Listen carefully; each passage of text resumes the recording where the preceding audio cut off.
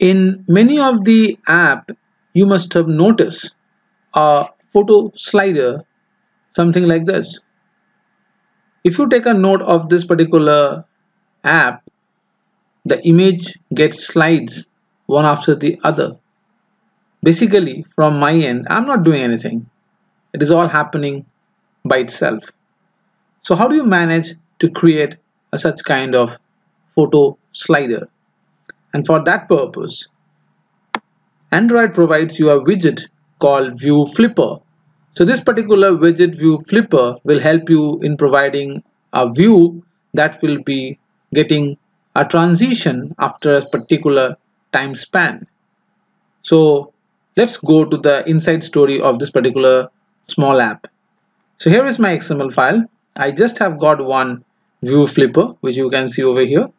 I have given the parent, the width of that particular ViewFlipper, if you see, I've just mentioned is match parent. The height I've given as 200 dp. I wanted to bring it at the center in parent I have given as true. So, and this has got an ID over here. That's much the only thing I've done. Now it has to produce a series of images, so you need to keep these images, and for that reason I have gone to the drawable folder.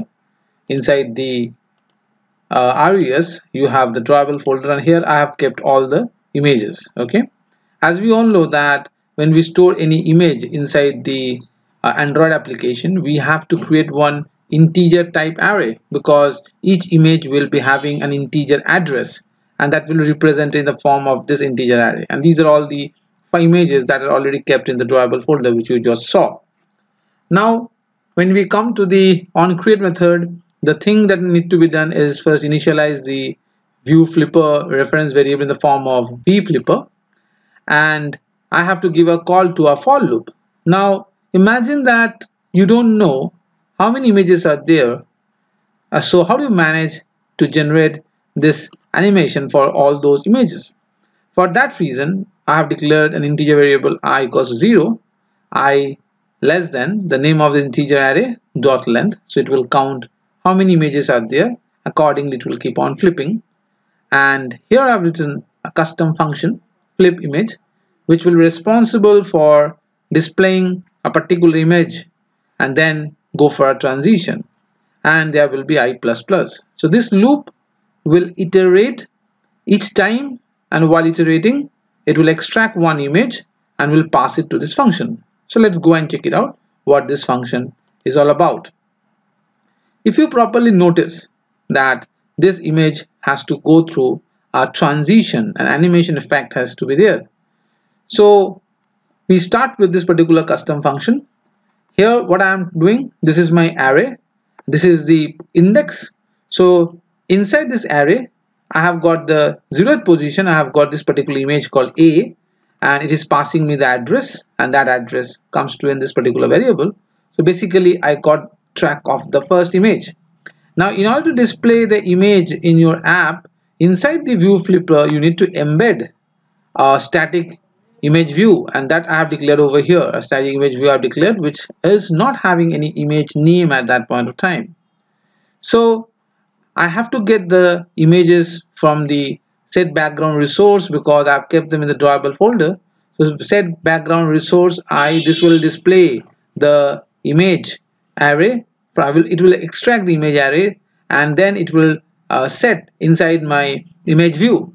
So image view now knows that which image it is going to portrait, but it is not aware that this image will be displayed where, and that's where the ViewFlipper comes in. It has a method called addView. Inside that view you will give the reference of the image view object, and that get embedded over here. Now how long you want to display the image depend upon your choice.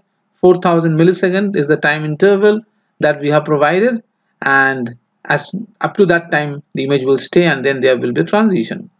This particular image transition will start automatically as the app gets started, and that has been set through the feature called set auto start. Now if you notice this particular transition, then you will find that over here there are two transitions are there. Slide in left, that means when a next image comes, it is sliding from the left side, the image gets in, and That's referred by set in animation. And when the image is stepping out of the screen, it is being used by the method called set out animation. And over here the direction would be slide out right. So this particular image is sliding out, is having an illusion that it is sliding out of the right side. And both of this animation I have taken the help from the Android itself, that provides by android.art.anim. There are also different type of animation, but I personally felt this two animation will be sufficient enough to display this image in the ViewFlipper. Okay, so that's all for this particular application. I'm very sure that if you use this concept for any of your gallery or any of your contacts, I'm sure it will be pretty appealing. Okay, so thank you so much for this video. Until my next video, have a nice time.